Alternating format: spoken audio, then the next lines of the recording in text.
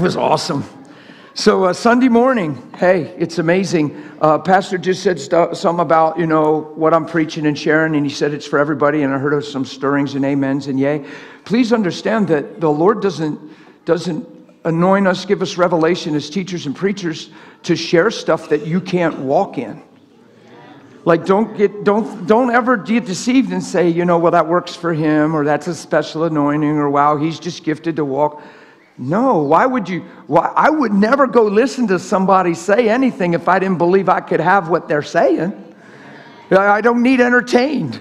I don't need to sit there and get envious. You know what I mean? If you can't have what a person's saying, come on, why would you even go listen? Everything that was preached this weekend, we can all walk in by faith.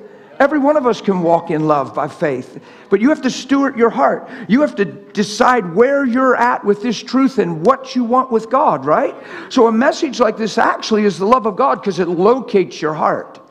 Like, I didn't preach in riddles all weekend. I preached pretty clear, I think. I don't think people were going, what's he trying to say? And that's the power of it, because when I'm done speaking, it leaves you with one of two choices. You say, man, I hear what he's saying and I want it. Or, well, yeah, I hear what he's saying, I just don't want it. That's really where it leaves you. And that's what the love of God would do, because he would want to hold you accountable and locate your heart. Amen?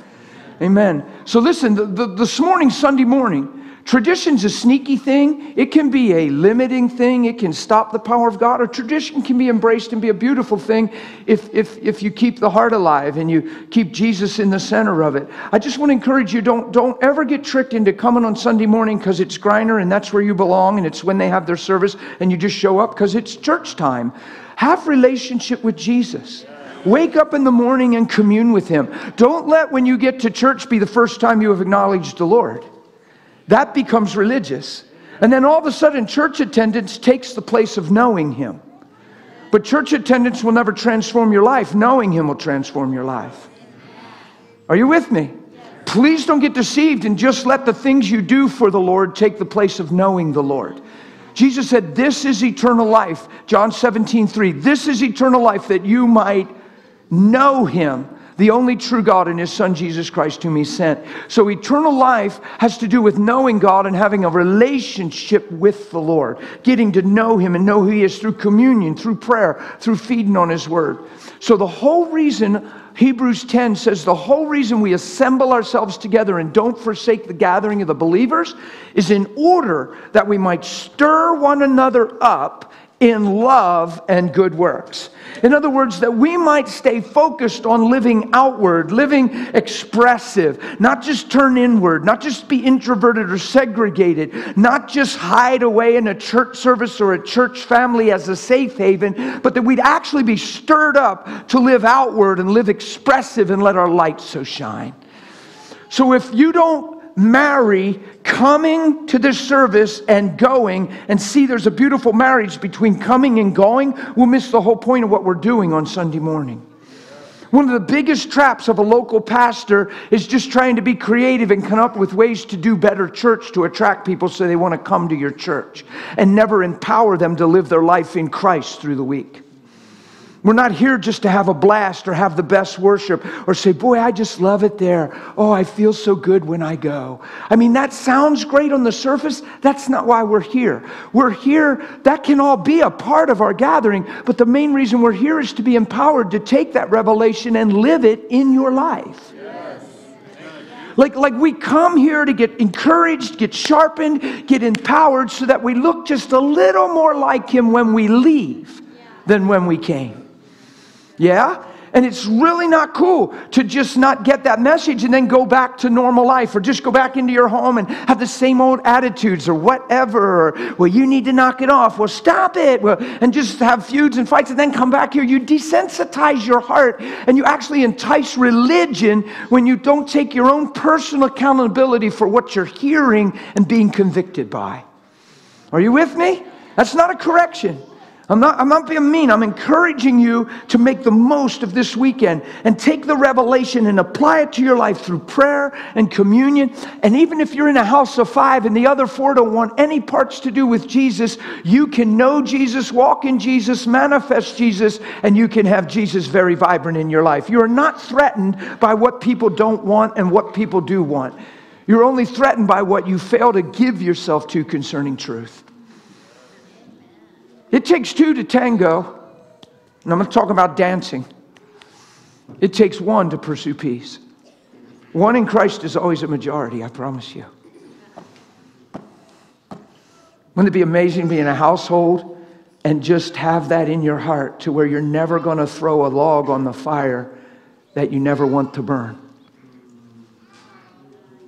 Do you know how many people are praying for a fire to go out in their marriage or a fire to go out in their family, and they're throwing logs on it by little quips, little one-liners, little jabs at the end of a sentence, and they're actually highlighting what they're frustrated with and throwing more dead wood on the thing that they're hoping goes out?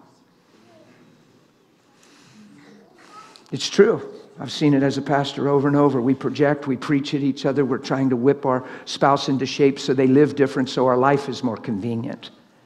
You don't want your spouse to change because your life gets more convenient. That's as self-centered as it comes. You want your spouse to change so they start walking in the fruit and blessing of what they're created for, so they can have fullness in their heart and in their life and be the best they can be. Are you going to benefit from that? Of course, that's not your motive.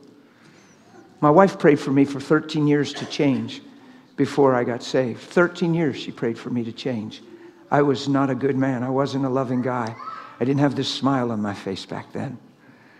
You say, well, I can't even imagine you like that after seeing you for a couple days. Well, I'm born again. Yay. I put off the old. I put on the new. I'm not the man I used to be. If I told you the details of the man I used to be, you would probably look at me cockeyed and think, I can't even imagine you that way. It's because I'm born again. I'm not that man anymore. There's nothing about that man that came into new life. I have new life. Old things. I didn't incorporate Jesus into my life. I didn't pray a prayer to go to heaven. I got right with God so I could become everything that He paid for me to be. And so that who I am and how I am is all determined by Him. That's what I am today. I'm born again. It's really, really good. My wife prayed for me for 13 years. 13 years. I was unloving. I was insensitive. I was never satisfied. She was never good enough. I demeaned her with my language, my words. She received 0 love from me. I lusted after her, I needed her and wanted her on one end and was never satisfied with her on another. After a while, it drained her dry. She just died on the inside. And she said, I can't do this anymore. And she said, I don't want to be in this marriage. I laughed and said, that's great. I was waiting for you to get to this point. I wish it would have happened sooner. I've wasted a lot of time with you. That's how evil and messed up I was. She was the mama of our 2 kids. And I had 0 regard for her. The whole time, 13 years, she's praying for me to change. I never changed. So she walked in a bedroom and she said, I'm so done with him. I remember standing on the back porch.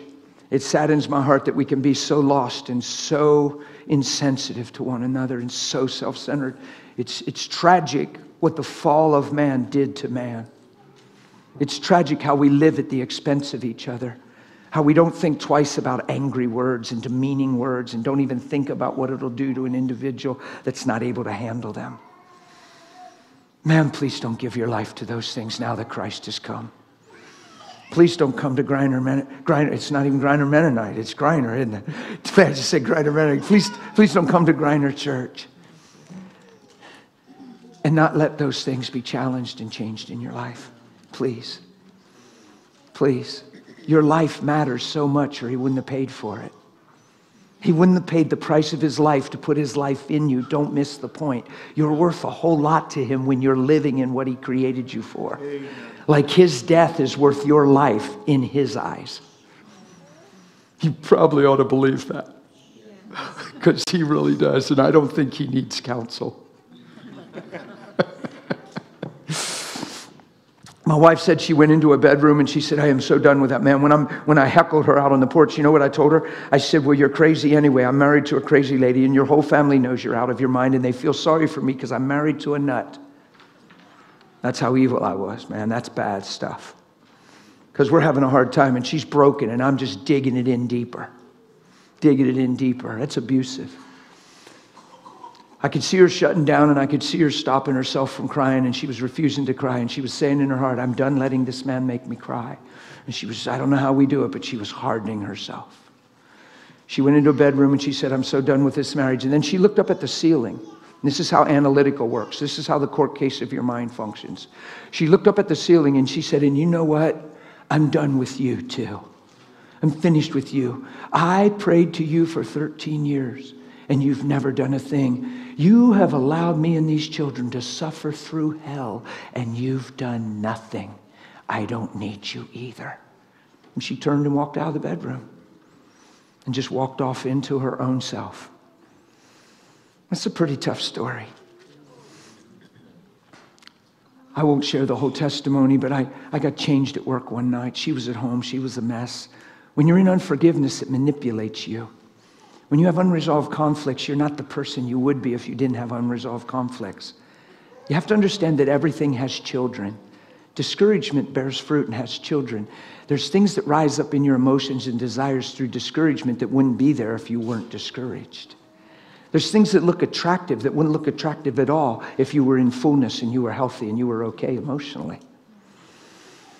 Need can drive people. Everything has children. There's people that step into ministry and they're motivated by frustration. They're motivated by hurt and disagreement. It's not the call of the Lord. There was a time I wanted to go to the mission field, and I thought that God called me to be a missionary, and I was praying these sincere prayers in my bedroom about going to third world countries and wherever, and who knows, that would be amazing if that's a calling, but it better be a calling, right? And I was like, I don't care about the food and the water, you'll keep me, covenant is greater, and I'm praying like, and if you'd have listened in, you'd have thought, that guy is hooked up, man, he's surrendered, ain't that some? And after I was done praying, I said, I'll go wherever, and he said, really, you'll go? You'll go and feed the hungry, and you'll go. And I said, yes, Lord. And the Lord revealed to me that the only reason I had the desire is because deep in my heart I was frustrated with the people I was pastoring because I didn't believe they appreciated righteousness, and I thought they were spoiled and just wanted God to give them things. And my discouragement towards the people I was pastoring was birthing a desire to run away from that and go to the mission field. My frustration was birthing my desire. It wasn't the call of God. Everything has children. Man, I hope you're hearing me this morning. You can't afford to live in a nasty attitude. You can't afford to be critical. You can't afford to just live frustrated. You can't just be ho-hum. You can't just be whatever, I don't care. Yeah, are you finished yet? Nobody can be honest, look me in the eyes and tell me they're blessed and excited about living that way. Why would you stay there? Why is it even an option? I think by now we should know it doesn't produce good fruit. Are you hearing what I'm saying? So the Lord corrected me and adjusted my heart. So I just wanted to share that little tidbit with you. What happened was I got saved at work, and my wife was a mess. And when she found out I got saved, and I'm just condensing, I'm not even telling the story. I don't feel like I need to take the time to do the whole story. But when she found out I got saved, she was furious because she thought it was a slap in the face. She had decided to be done with this marriage, and for 5 months we were finished, and I was rejoicing that I was finished. It's crazy how timing is and how messed up we are when we're not living Jesus. I know people won't admit that, but man, when you look back, we were messed up when you're not living Jesus. Like, I married my wife. She's almost 4 years older than me. When I was 20, I thought that was amazing. When I met her, I was 19. And when she showed attention to me and acted like she liked me and we could be a couple, I thought, this is incredible. I'm 19 and she's 23. Like, this is not some high school girl I graduated with. This is a woman. That's what I was thinking. At age 19, I got a 23-year-old girlfriend, and I'm like walking tall, man. I'm like, I got it going on. And I just thought it was amazing. Unfortunately, I had one thing on my mind. And it wasn't Jesus. So now she's 36, almost 37, I'm 33, and we're finished. I remember when I got married, my best man, his little sister was 8 years younger than us. So when you're 20, she's 12. Okay, that would be illegal for one thing, and it's just weird, right? But she had a crush on me and just thought I was the best thing. And she made it so obvious. This little 12-year-old girl was cute, but she just liked me. And I remember she was crying when I got married. On my wedding day, she was crying because it wasn't her. It was cute back then, right? Now I'm coming out of a convenience store. I'm in a divorce situation. I'm single. I'm looking in the mirror. I'm 33. I'm talking to myself. I'm cheering myself on. I'm saying, Dan, you are sure not the best looking cat on the planet, but somebody's going to need you. Somebody will fall for you. Somebody will be vulnerable. I was smart. I understood how relationships work. People came together because they needed each other for a season. I saw it all the time. I saw it in my whole life. I was a shrewd guy. I was 18 and I had a girlfriend because she didn't have a daddy, and I knew that meant something. I wasn't dumb. It's not good. I passed the convenience store door, and guess who comes out the door? I looked at her face and I said her name, and she turned and went, oh, and that same starry-eyed thing came into her, and she's 25 now. She's not 12, she's 25. I'm 33. That's different than 20 and 12. 25 and 33 is different than 20 and 12. Are you with me? So guess what I did? I said, whoa, this is perfect. Man, this is perfect. My wife's almost 4 years older. We're done with that. She's 8 years younger. Now that sounds really exciting. You see what we do to each other? Do you think I had anything to give her? Do you think I had any capacity to be with her? Do you think it could have ever been love? Do you think I'm just buying time and using her for what she can do for me, and I'm going to call it love?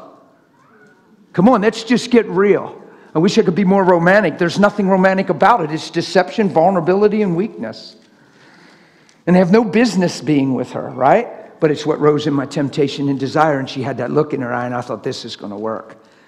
I called my best friend, I called the guy that was my best man, and who we weren't even that close at that time anymore. And I called him and I asked him about his sister. He said, well, what are you talking about? You're married. I said, well, no, that's been over for 5 months. And I just met her at the convenience store, and man, I could tell she still liked me. And I just thought, how would you feel? Would that be weird to you, man? Are you okay? He said, well, I'm concerned about her. You know, she likes older guys. She just was living with a guy 40. And I'm thinking, wow, I'm a shoo-in. So I'm thinking, I'm going to make this happen. I go to work right on the heels of that, have an encounter with God, and He saves me forever, man. I'm saved and I'm changed. So the foolishness never took place. I never carried it out because God intercepted me. So I'm really thankful and I'm really happy, because I would have done a boneheaded thing at the expense of another human being because I was living for myself. Oh, I'm so glad. He's so good. But when my wife found out I was saved, she was ticked off, man. She was like slap in the face. Oh, I pray all these years. He never got saved. Now we're finished and he's saved. So she came to me and said, I know what you're doing and you're a fool. It ain't going to work. And she was so mad. Why? Because she's already laying out her own life. She's already moving in certain directions. And she what? Turned her back on truth. Why? Because she's offended at God as well. That's a good sign of self-centeredness when people are mad at God. When the clay has issues with the potter, that should be like, okay, let me reevaluate. So 7 weeks goes by. She fights me tooth and nail. She does everything she can to break my heart, to make me angry, and to prove that I was a fake. That's what she told me later. We talked this all out. She said, I tried so hard to break you. She said, my conscience was so violated the way I was living, and I couldn't believe you were doing what you were doing, and I wanted to prove it was fake to relieve my conscience. I wanted you to do something to give me liberty to go, aha, and sign off. You see what I'm saying? Because she had her own convictions, because God loves her. God's not offended at her. Come on. She pumped her fist at God and said that. I think He's a little bigger than that. I think He's going, oh, girl, you are so blind. You have no idea. You're letting her cover your heart. I love you so much. He's just chasing her all around. You say, oh, God wouldn't do that. Oh, yes, He would. His love pursued her and pursued her. You ask Hosea about Gomer. You'll find it. You ask God about Israel. You'll find it. He won't stop loving. He's amazing. So my wife has an encounter 7 weeks after I'm saved. She's going out of her way to hurt me. She's going out of her way to be mean. And that is so not my wife. My wife was tender, gentle, extra mile, peacemaker. She was totally perverted because of anger and hostility and unforgiveness. It manipulated her and made her something she wasn't. She's not created for unforgiveness. It manipulated her. So one week, she was going out of town. I had the kids. She was supposed to be going for like 3 days, and she had a long drive, and she was going for like 6 hours, and so it's like she's long gone, right? She comes to the house. She sneaks in the back door, and I'm sitting with the kids. She peeks around the corner. We're 6 weeks into my salvation. She wants to catch me in impropriety. She wants to catch me yelling at the kids, watching junk on the TV, doing things I would have normally done. And she wanted to walk in on me unannounced and go, aha, phony, to relieve her conscience, as if I'm the answer for her conscience. That's how twisted we get, right? She comes in, she peeks around the corner. Guess what she catches me doing? I'm sitting Indian style in the living room with the book of Psalms open, teaching my 10 and 5-year-old what it means to worship God. Ooh, that's just good. She said she was so mad. She said, because I looked up and I said, hey, are you okay? What are you doing here? And she said, I'm fine.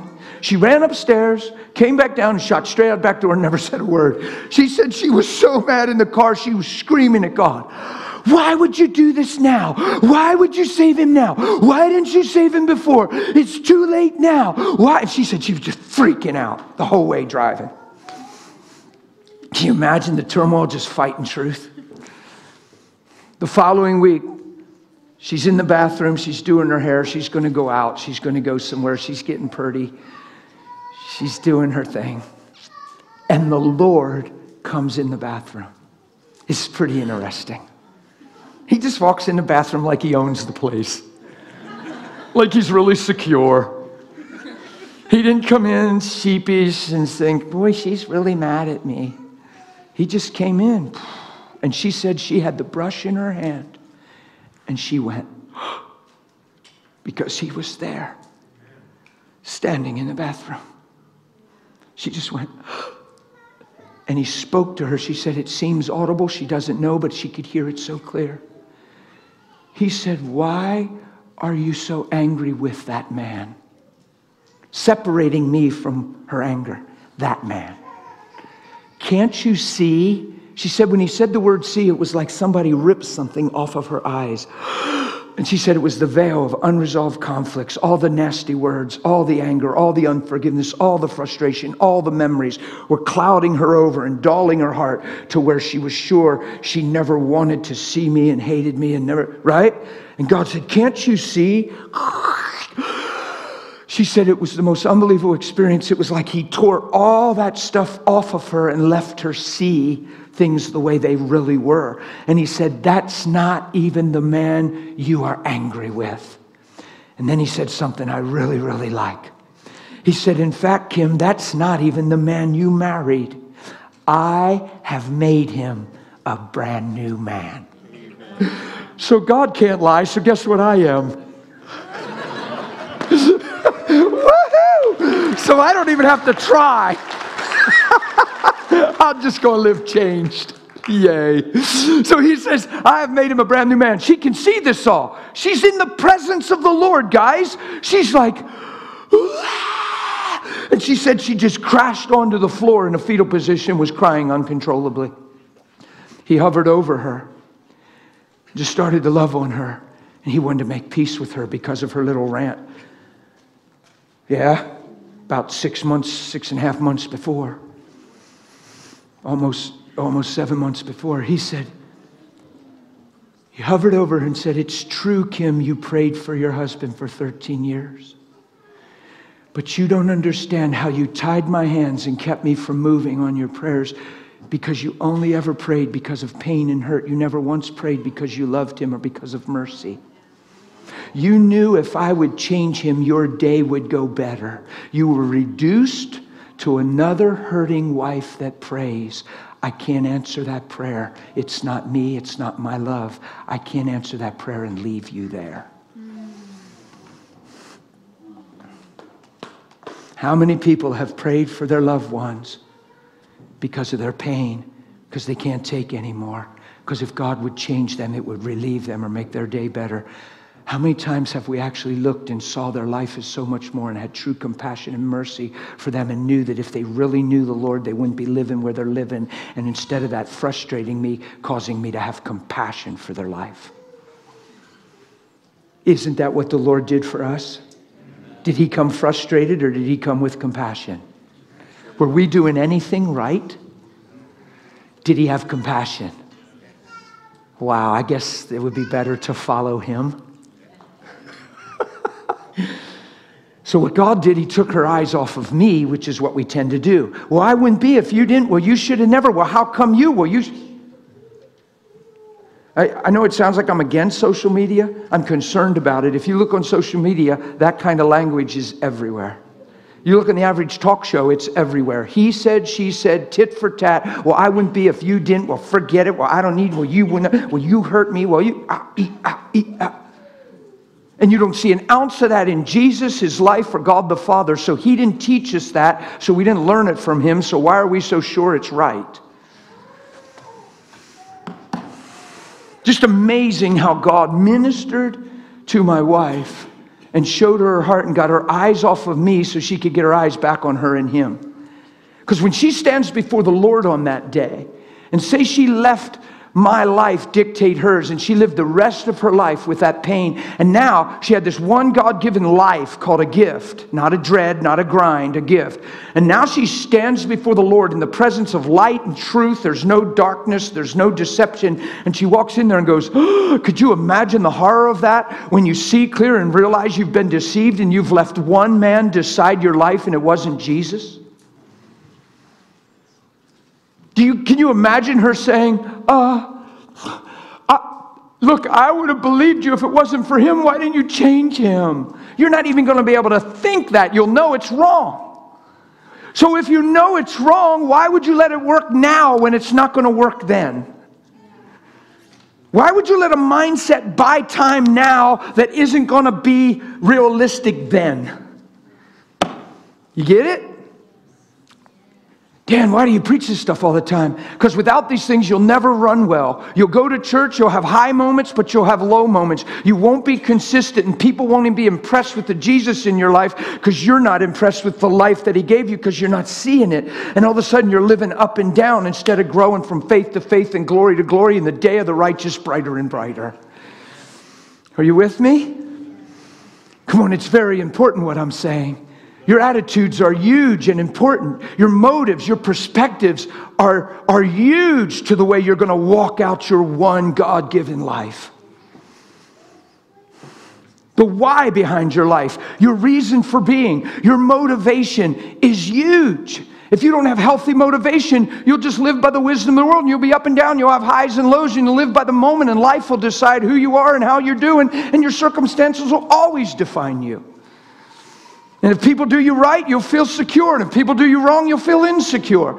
And life is determining you. And you're determined and bought by men in a sense. When the whole time you're called to live in Christ Jesus. Are y'all with me? So God did that to my wife. My wife came running out in the yard. I was working in the garden. I heard the door bang and I looked and she slammed the door open so hard. The garage door went so boom. And here's my little wife running hard. She's running hard at me. And she wouldn't even come to me. I mean, I'm looking for knives, guns. No, I'm not. I'm just kidding. I'm just kidding. I never thought that. I'm just having fun. She's running and I can hear her. I thought somebody died. Honestly, I thought she got a phone call that you never want to get. I thought she got a phone call, a tragic phone call, and somebody in our family died, car wreck, something, because she was wrecked. She's bawling, running hard, and I thought the news broke her down. And even though she felt like she hated me, she's running to me because the news was so traumatic. That's what crossed my mind. Somebody died. Unexpected. But I could hear her talking real fast as she's running, and it sounded repetitive. And as she got closer, she's crying so hard I couldn't understand her.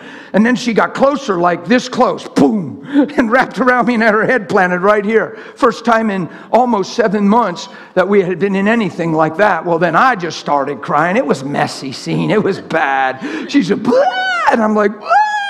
It was just bad. But she's going, I'm sorry, I'm sorry, I'm so sorry, I'm sorry, I'm sorry, I'm so sorry, I'm sorry, I'm sorry. Boom, I'm sorry, I'm sorry, I'm sorry, I'm sorry. And I'm like, sorry, you, sorry? I've been a knothead. I've been so selfish. I've been so arrogant. I've been so bad, man. I was a mess. I'm sorry, right? She's going, I'm sorry, I'm sorry. And it bothered me that she's saying she's sorry, because in my eyes, she went the extra mile. She's a peacemaker. She tried so hard. I couldn't see that before. Before I got saved, I'd have told you it was all her fault, and living with her was a challenge, and blah, blah, blah, blah, blah. As soon as I got saved, I realized 30 minutes later, after I got saved, I thought, oh my goodness, my wife is amazing. She tried. Why? Love came into me. Everything changed. I looked through his eyes. And for the first time saw the truth, and it wasn't clouded. And I realized how precious my wife was, and how hard she tried, and how bad I tested her and drained her and tried her, and it made me feel bad. But I didn't have a voice. I couldn't just go to her and tell her that. She'd have clawed my eyes out. It was like, you can't just say, well, look, I'm sorry. So I just grew in Jesus, and I let Holy Spirit work with her. And that's why he came in the bathroom, because I wasn't trying to be Holy Spirit. I wasn't insecure. I wasn't like, you got to heal my marriage. I prayed one time. I said, Lord, I blew this thing out of the water. I hurt this little girl. I would love a chance to love her like you love me, and I would love to be Christ to her in my marriage. So if you see fit to redeem it, which I believe you want to, I'm just going to let that up to you. But man, I'm coming after you. You make me what you paid for. I'm coming after you. Never prayed for my marriage one more time. Never even thought about it. I just got into knowing God. Here's the thing. We always say, man, bring my spouse back. Can you pray that God brings my spouse back? Well, probably not. I probably won't pray that. I'll pray that Christ gets formed in you. Let's pray that Christ gets formed. Let's take this as a season for Christ to get formed in you. I don't think the goal of God is just to get you back so you're technically together. I think he wants to build himself in you, that he has something to bring them back to called him in you. Yeah? I don't think he just wants to repeat performance. Hey, you're supposed to be with him. Get back here, girl. Hey, there you are. Hey, buddy, this is your wife. I don't think he's into that. I think he's into forming people in Christ and then bringing them back to who he is in them. Does he want us together? Yeah. Is marriage amazing? Yeah. Is it holy and sacred? Absolutely. Is it supposed to be forever and let no man put it asunder? Absolutely. Because if we ever become love, we'll understand that. And if you aren't in that arena and you've already mixed that up in your life, don't be judged by that. Be judged by the truth and say, you know what, I'm going to learn through this, and I'm never going to let this be my life again. And boom, boom, boom, boom. I see people that get a hold of the truth and they say, man, if I'd have saw this then, I might have handled it different. I might have seen, we forgive them, Father, they know not what they do. So it's important that you don't get condemned by the truth, that you embrace it and let the truth make you everything it paid for you and created for you to be, so that you never repeat performance. It's that you grow in understanding. Are you with me? Yeah. So she's saying, I'm sorry, I'm sorry, I'm sorry. And I'm like, Kim, why are you so sorry? Are you kidding me?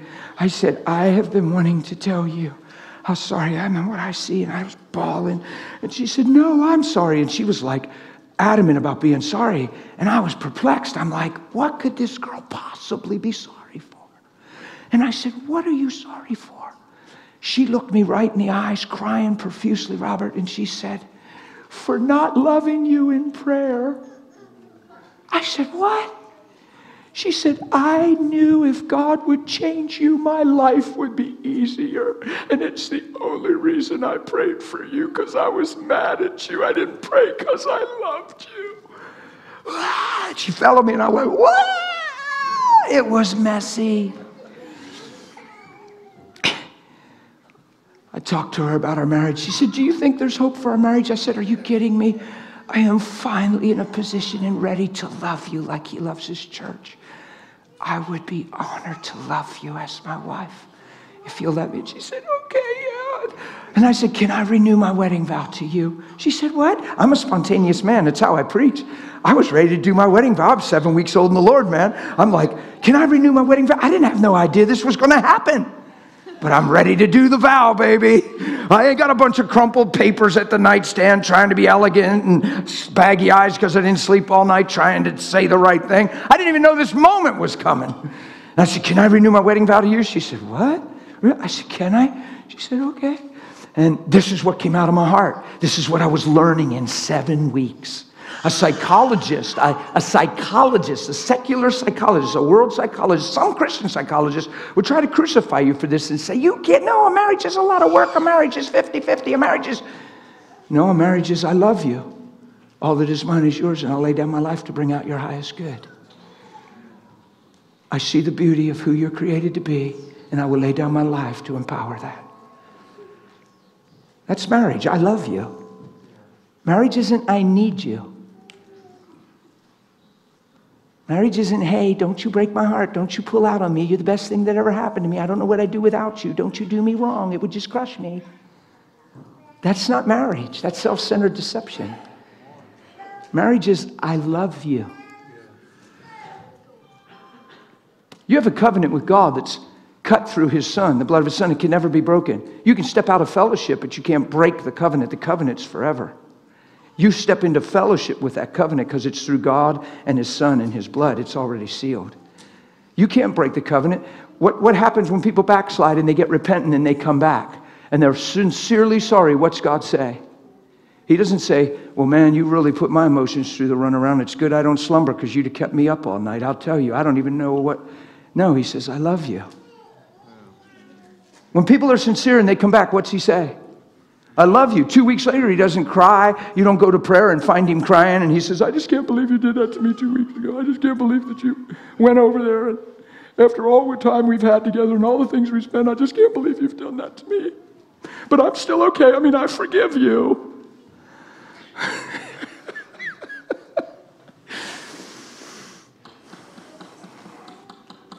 Here's my wedding vow to my wife. I said, you owe me nothing in this marriage but to receive the love of God from me. And as long as I draw breath on this earth, I will serve you in his unfailing love. And she said, okay. And I didn't say, get a pen and paper. I want to write your vow down and make sure I hold you to it. I just pulled her in and held her. And I've been loving her for 25 years. She went through 8 years of identity crisis, was suicidal, and wouldn't even come to church when I was a full-time pastor. That shouldn't burn me out. That should make me want to love her all the more because she's in trouble. That shouldn't frustrate me. I shouldn't be self-centered and say, well, I can't keep living this way. Well, she doesn't want to pull her weight. Well, it takes two, you know. A marriage is two. Don't you try to sell me that language. You're way too late. I've walked through this for 8 years. Some people say 8 years because they wouldn't make 8 days or 8 weeks. But here's the problem with that. Truth doesn't know time. So why do we let time change truth? Come on. Oh, I feel the challenge in the room right now. It's good. I like these moments. Yeah. You see how confident my speech is? Because I was in those shoes for 8 years. And I know it's way more than possible to say I love you in the midst of it all. It's possible to wake up every morning and understand that she doesn't owe you a thing. That your reason you're alive is to manifest him. The reason you're alive is to let your light so shine. You're on the earth for one reason, to manifest his image. And if you miss that and you think if you think you're on the earth to be married, you're going to let your marriage decide you. If you're on the earth to manifest him, you're going to let that decide you. If you wake up and know nobody owes you a thing, you're already free. So my wife can't fail me. I'm not living for her to do anything right. I'm living through what he did right.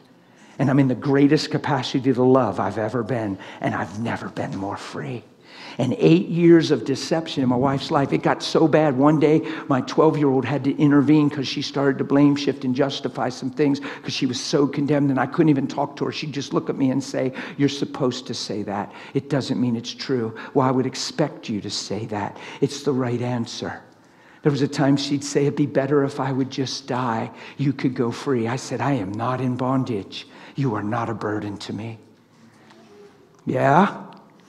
Yay. I'm a good husband. Actually, I'm being silly with you. I would be a terrible husband if it wasn't for truth. But if you embrace truth, you'll become what he paid for, and it's way more than possible. Here's the tough part. You can hardly share this testimony in church, not the world, in church, and have it fully received because people aren't living there and don't even believe it's possible and have so much pain in their relationships. That it's actually hard to nail this thing in church.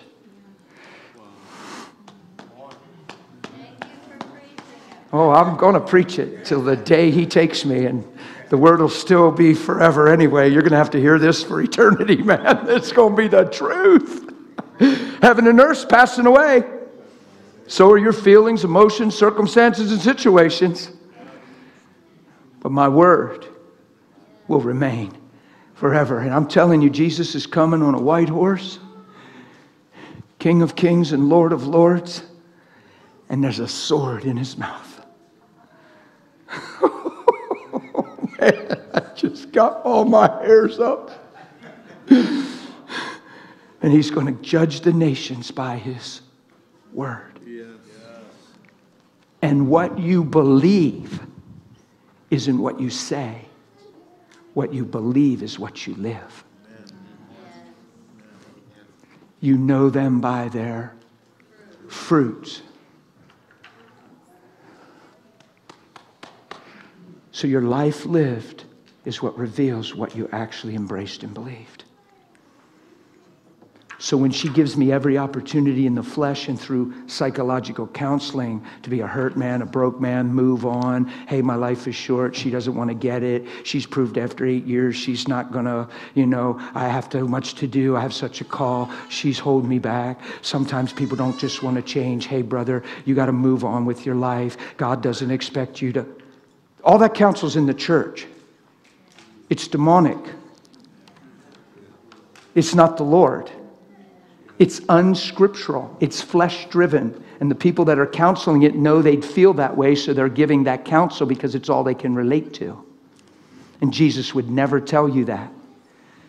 They asked Jesus about divorce, and he said, it's not an option. And then they said, well, then why did Moses give us certificates of divorce? And he said, only the reason Moses, not God, the only reason Moses, not God, Moses gave you that certificate is because of the hardness of your hearts, but it wasn't this way from the beginning.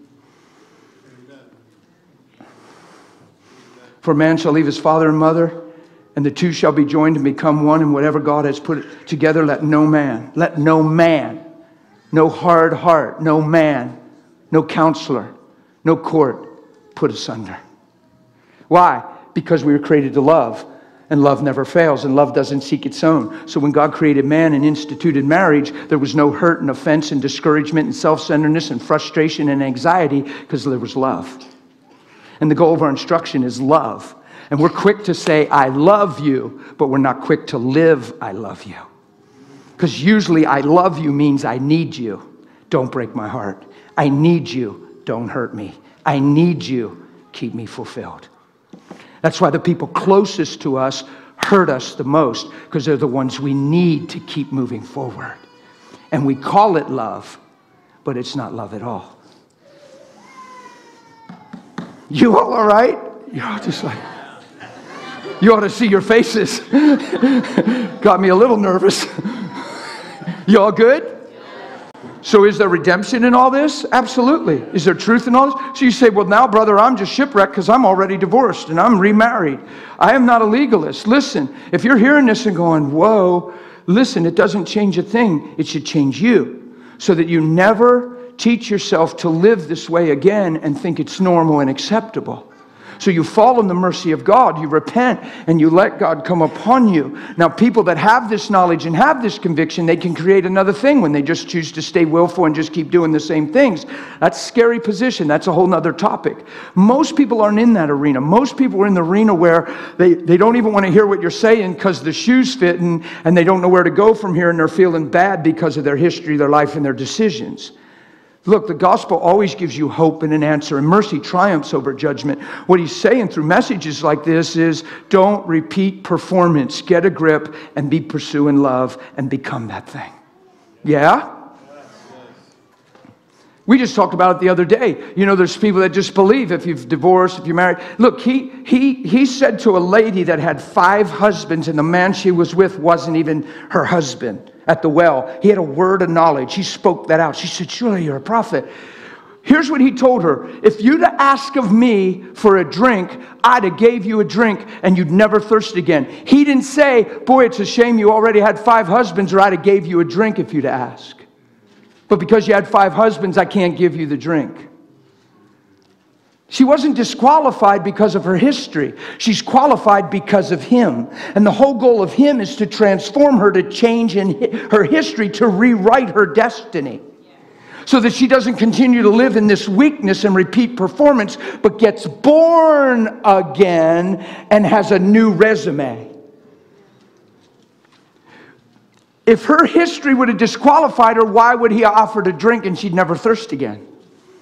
You know why she had 5 husbands and the man she was with wasn't her husband? Because she was a very thirsty lady. There was an emptiness inside of her that only Jesus could fulfill. Who relates to that?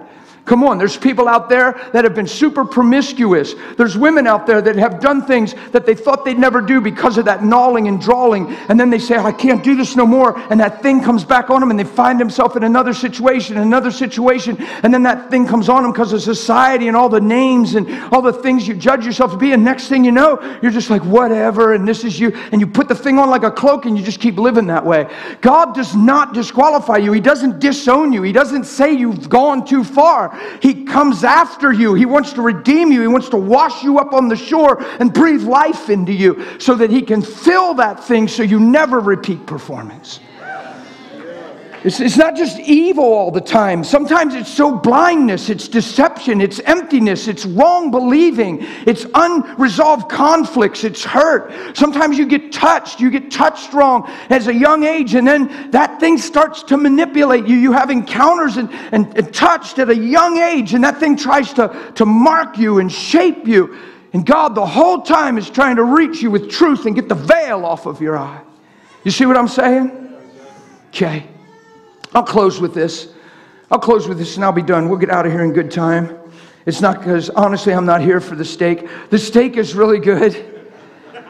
I can't tell you exactly why I'm here. I just know that I really, really felt like coming. I just can't explain it any other way. Now that I'm here, I can kind of figure it out because I know the history a little. I know there's been shifts and changes. I know there's stuff, and I know there's background stuff. I know all that. But I'll tell you what, I have been so received all weekend. There is such a receptivity in this room. There is such a hunger and a humility of heart. Last night was off the hook, the hunger. You're like little birdies in a nest. And it was just so easy to just go, I mean, I usually go anyway. But I do. It was just so easy.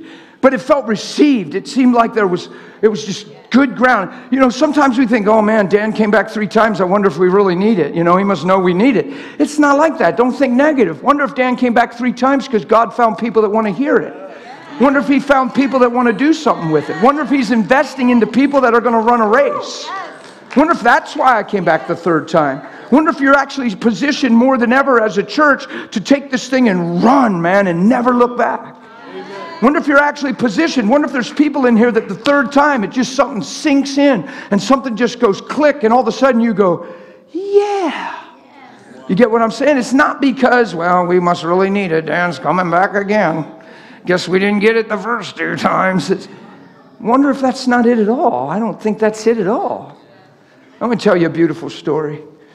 It'll wrap up the weekend. Last night, I had fun last night preaching righteousness. Man, don't you wake up and be self-conscious. If you find yourself self-conscious and introspecting and low-esteemed and feeling yucky about yourself, or you look in the mirror and you get caught up in facial features or hair texture, don't get so caught up. If you catch yourself doing that, shift and start finding your value in Christ. Because if you don't make that shift, you're going to try to replace that emptiness through something. You're going to need a compliment. You're going to need somebody to take interest in you. It makes you so vulnerable and susceptible in life if you don't find yourself through Him. It's just true. Okay, I want to show you a story because it came on my heart in worship. It's rare I get a heads up on something I'm supposed to share. I can't even tell you that happens once in a blue moon, whatever time frame that is. It happens once in a long period of time where I'm actually sitting there and God says, I want you to share this in the service. I usually just get up here and have the dear sister came and said, do you have any scriptures that you want us to put on the board today? I said, honey, I didn't even think about the service yet. I don't even have a clue. Honestly, I'm sorry. I wish I could give you a better answer, but I haven't even thought about the service. Because see, some people think, what? You should have been up all night studying and praying and reading. No. The Lord told me to never read my Bible to preach a sermon. He said, read your Bible to know me and only ever speak out of who I am in your life. And he said, that'll carry weight. So that's the grace on my life. So that's what I do. Okay? So if you'll go to Genesis with me if you want to. If you don't want to, just listen along. Genesis. Let me see if I can find this. I think I can find it quickly. The one I checked out. Okay. I want to read this to you. I'm just going to read 2 sections of scripture and then I'm going to flip and I want to show you something. Because I've been talking about how clean we are through the blood, right? I've been talking about Jesus ruling his kingdom with a scepter of righteousness. That when you're forgiven, you're forgiven. That he's taken away the sins of the world. We saw last night he forgave us of all sin, cleansed us of all unrighteousness. That the strength and the power of the finished work of Christ is you waking up in right standing with God. Having the ability to go before him with no sense of guilt, condemnation, or shame, and know that he sees you in his sight, holy, blameless, and above reproach, as if you've never missed the mark. That's phenomenal. What a gift from the Lord. Now, I'll be honest, as a pastor, my experience over the years, a wee, tiny, small percent of Christians live that way and actually believe that and apply that truth to their life. They stay self-conscious, they stay guilty, they feel condemned, they feel bad about their lives, they're still worried, regretting yesterday, and rarely do I see people just put on Christ and just say, thank you for making me clean. I did a little survey for years asking people what their communion life looks like with God, and some of them were people at our church that I was pastoring and teaching this stuff to, and I found that in the mid to upper 90% of people, that's scary, have never initiated communion with God and just expressed his love for them without being in a service. Just stopping in the kitchen, God, thank you for loving me today. I so appreciate how you see me today. I so love being your child. Thank you, Holy Spirit, for living in me. Most people didn't even know they could do that, let alone actually step into that. The people that knew they could do that weren't giving themselves to that. I found that 90% of Christians had never initiated communion with God and received his love and declared it over their life. 90%. Don't be in the 90-some. Yeah? Now Sarai, Genesis 16. Now Sarai, Abraham's wife, had borne him no children. And he had an Egyptian maidservant whose name was Hagar. So you guys know that God promised Abraham he was going to have a son, right? So time passed by. A lot of time passed by. Maybe theologically, 13 years or so, something like that. A lot of time went by. God said, hey, you're going to have a child. And old Abe, he's an old man. He's pushing 100. And Sarah, she's an old girl. And I'm thinking, if he's going to have a baby, he's got to get something going here. And he's probably thinking, man, so for 13 years, he's trying to rev the motor and Sarah's trying to cooperate. For 13 years, they're trying to make this happen. It's just funny. I don't think he was just sleeping beside her expecting God to just puff up her belly.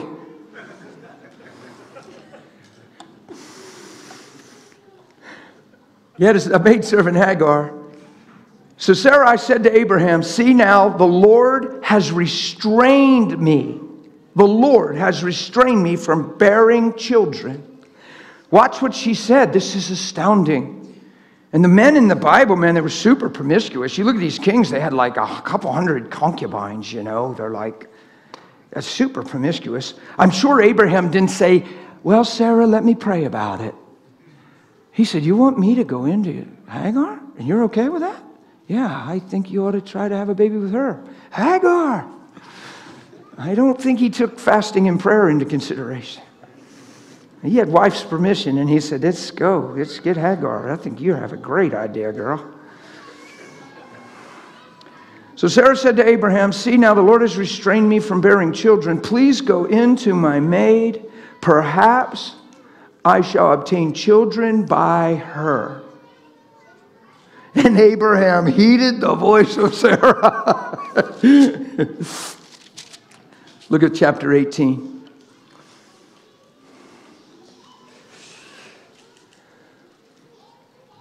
This is where the three men came to Abraham. And he perceived them to be, it's the Lord. They said to him in verse 9, where is Sarah your wife? So he said, here in the tent. And he said, I will certainly return to you according to the time of life, and behold, Sarah your wife shall have a son. Sarah was listening in the tent door, which was behind him. Now Abraham and Sarah were old, well advanced in age, and Sarah had passed the age of childbearing. Therefore Sarah, meaning when she heard this, she laughed within herself, saying, after I've grown old, shall I have pleasure, my Lord being old also? ? And the Lord said to Abraham, why did Sarah laugh, saying, shall I surely bear a child since I'm old? Is anything too hard for the Lord? At the appointed time, I will return to you according to the time of life, and Sarah shall have a son. But Sarah denied it, saying, I didn't laugh, for she was afraid. And he said, no, but you did laugh. Isn't that some story? Let's go to Romans chapter 4.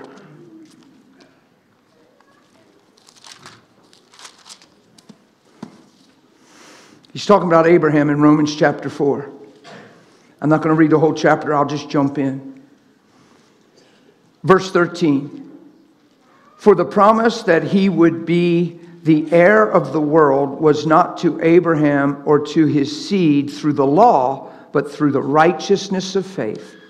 For if those who are of the law are heirs, faith is made void and the promise made of no effect. Because the law brings about wrath, for where there is no law, there is no transgression. Therefore it is of faith that it might be accounted to grace, so that the promise might be sure to all the seed, not only to those who are of the law, but those who are of faith, of Abraham, who is the father of us all. Now watch. As it is written, I have made you a father of many nations. Watch this. In the presence of him whom he believed. God who gives life to the dead and calls those things that are not as though they are. He's talking about Abraham, who contrary to hope, in hope, believed, so that he became the father of many nations according to what was spoken, so shall your descendants be. Watch this. And not being weak in faith, he did not consider his own body already dead, since he was about 100 years old, and the deadness, he did not consider that, and he did not consider the deadness of Sarah's womb. Watch, he did not waver at the promise of God through unbelief, but was strengthened in faith, giving glory to God. Watch this, and being fully convinced that what he had promised he was also able to perform, and therefore it was accounted to Abraham as righteousness. Now that sounds awesome, but let me ask you something. Is that the story we just read in Genesis 16? Was Abraham fully convinced? Did he not waver? Didn't he go into Hagar to produce a son because God restrained a child? Didn't he second guess? Didn't he live in unbelief? Didn't he make a big mistake and sleep with his maidservant? And have a child that was of his flesh and not the promise, that couldn't stand before God? But when you read Romans, there's nothing mentioned. It makes Abraham sound like he's the most incredible man of faith you've ever met. And he didn't waver, he didn't flinch, he didn't backpedal, he didn't reconsider. But when you read the story in Genesis, he was full of unbelief, and he second guessed, and he analyzed, and he sinned. Am I being right? What's your point, Dan? Because now I'm confused. The Bible's lying. No, the Bible is in Romans. It's new covenant. It's after the blood. So repentance is a powerful thing. So Abraham, after he wavered and after he stood before God in Genesis 17, he repented and got his heart straight and got back on track with God. And he said, oh, that Ishmael might stand before you in Genesis. And he said, there's no way. He's the son of your flesh. It'll be the son of promise. Stand before me and be blameless. And he reiterates the covenant. Abraham at that point repents and says, be it unto me, God. Let it be so. I'm going to stand and agree. I'm going to do this thing. I'm going to believe you. All that Romans remembers through the blood of Jesus is his faith, is his repentance, and his life after change. The true story in Genesis and the facts are, he slept with Hagar. He second guessed. He followed the advice of his wife who wavered, and they produced a son outside of the will and grace of God. That's what happened in fact. All that heaven remembers through the blood is his repentance and his life after change. And he trusts God, and heaven makes him a patriarch of faith and says he was fully convinced and he did not waver. It's the beauty of repentance. Let me show you something.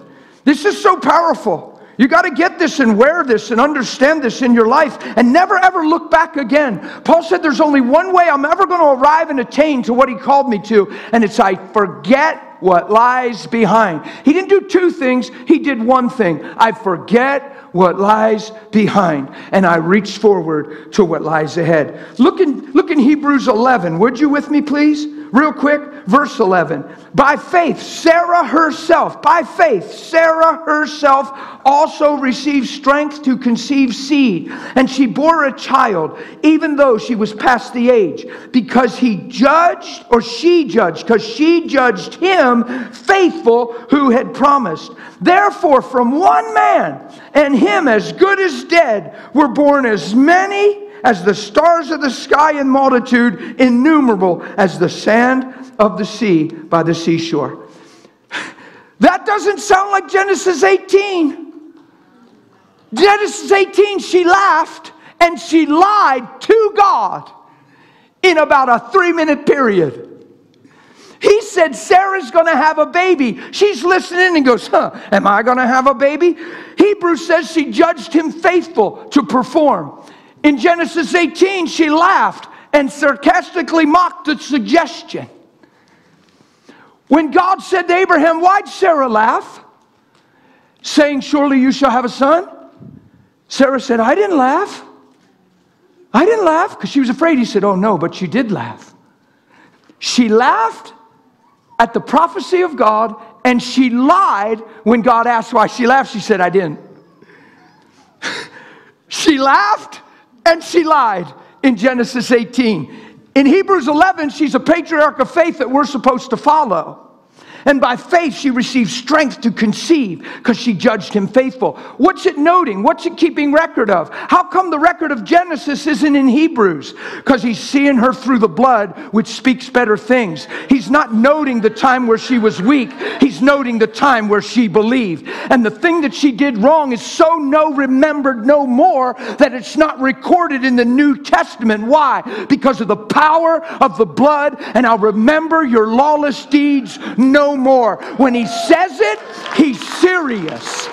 And he's not lying, and he's not fabricating facts. It's the way he works. It's his covenant. It's how he lives. It's what love sees.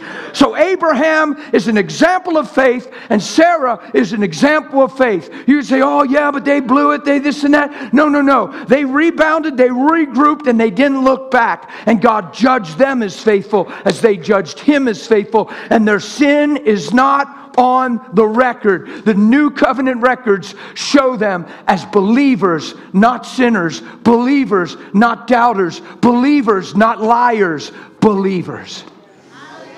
Are you with me? I was sitting there and the Lord said, I want you to share that with this house. You look at the original story, it's different than the story that faith remembers or that heaven remembers through the blood and through the new covenant truth. Amen. Abraham and Sarah are examples. He's saying they're patriarchs of faith and they're a cloud of witnesses as examples to us that we should follow their footsteps as they've received the promise. Do you see how much hope that gives everybody in this room? Do you see how everybody in this room ought to say, you know what? It ain't about where I haven't been. It ain't about what I've done wrong and what I've messed up in. It's about where I go with God from here and how I take Him at His word and how I grow up into truth right now. It's about the rest of my life and making the most of the moment and stop getting caught up in other things, wrong attitudes and stuff that have never produced fruit. Oh man, my life is not my own. I'm going to surrender myself to Him and I'm going after the prize. I'm going to live full bore and go after Jesus. Are you with me? It was a long time ago. I was sitting on my bed reading my Bible and I was reading Hebrews and then I thought, Sarah. I said, man, really honoring that girl. If I remember right when I read Genesis, she laughed, she lied, and then I looked and checked out Abraham and I realized in Romans 4, it made it sound like he lived flawless before the Lord. You go back to Genesis, it looked like he made a big mistake and had a little go around with Hagar. Heaven doesn't remember that. Heaven remembers his belief, his repentance, and his change. Repent, people, for the kingdom of God is at hand. Repent doesn't mean boo-hoo, I'm sorry. Repent means change the way you think. I don't know if you know who Bill Johnson is, but he has the greatest definition I've heard on repentance. He said like recycle, rehabilitate, redo. It's a little prefix to do over again. It's a prefix. Pent is the top floor of a high-rise building. Rethink from the highest view. Repent. The kingdom of God is here. Isn't that awesome? Yeah. You guys good? Can I pray over you guys? Going to pray over you guys. Just listen. Just see if we need to do anything else. Nope, I'm going to pray over you guys. Listen, I'm cheering you on. Everybody sitting here can live what I'm preaching. Yes. The just live by faith. Yes. I'm telling you, never was a time to be discouraged. Certainly now isn't. Don't let life speak louder than truth. Don't let how life is going decide how you are and who you are. Let the giver of life decide how you are and who you are. And realize you have a higher purpose than circumstances. You're called to shine in the midst of it all. If somebody does you wrong, don't live done wrong. If somebody betrays you, don't live betrayed. Because Jesus did you right. That's how you know you're growing. When you get betrayed and you don't feel betrayed or live betrayed, that's how you know you're maturing. When somebody mistreats you and you don't even feel mistreated. When somebody says something hurtful and you don't know how to hurt anymore because you see a higher truth and you realize they're talking out of their own pain. Oh my goodness. That's when you know you're growing. 1 John 4 says it like this. In this love is perfected, that we have boldness in the day of judgment. Early in the chapter it says he is love. 2 verses later, because he is love. He is love. It says this is how we know love has been perfected, because we have boldness in the day of judgment. What a good thing. Boldness in the day of judgment. You read about the day of judgment, it's darkness and gloom, it's fear and trembling. There's people freaking out. They don't want to face the glory of the Lord because they're not ready. It says you can have boldness in the day of judgment. How can you have boldness? Because you prayed a prayer to go to heaven? Here's how you have boldness. Because as he is, so are we right here in this world. What's that mean? When he looks into you, he sees who he is in you. And you have walked in who he is in this earth towards others. And you have boldness because you're one. It's talking about walking in love. Love doesn't seek its own. Love takes no account, not some, no account of the wrong done to it. Love lays down its life for another. The only way you overcome the enemy, it's not just through the blood and the word. It's love not your own life unto death. If you refuse to die to everything you've ever been, you'll never live to everything that he is. You good? That's my little final cheer on, rah, rah, go for it, guys. Because you know what's the truth is, and I'm not being arrogant. I'm going to fly home today. I'm going to stay blessed and excited and live Jesus all the days of my life, and there's nothing nobody can do about it. It's too late. I'm having the time of my life. And nothing's going to change that. But because I believe it's true for you, it sure is worth flying here and crying it out from my heart. I don't even know if I'll see you again, but I know one thing. We can live this thing together and live in the unity of faith. Yeah? Yeah. Okay. I'm going to finally pray over you. I said it'd be done at 11:30. Pastor, I'm dead on, man. This is good. Woo-hoo. You got the girl going? He made me the best steak when I was here. But it didn't influence my decision to come back. But unfortunately, he already said something too before I pray. I am going to have to slip out again. I know I did that Saturday morning. Kind of have to do that again today. Because I have an afternoon flight. I have to be over at the airport mid-afternoon. He wants to take me over for lunch. So if you guys could just understand that and respect that. I don't want to get hung up in any long thing. You know, highs, goodbyes are okay. But I have to make my way out of here pretty soon. Okay? I appreciate that. You guys were amazing Saturday morning. Like, nobody even looked at me. It's like, they were like, we're not even looking at him. Usually when I make that announcement in a church, people still run me down. Hey, listen, I know, but look, I'll be quick. Hey, nobody even looked at me on Saturday. I'm like, man, I never saw people honor that request like that. Your people are amazing. It was like, why don't we stand to our feet, can we? Isn't God good? Y'all get something out of this morning? Yeah?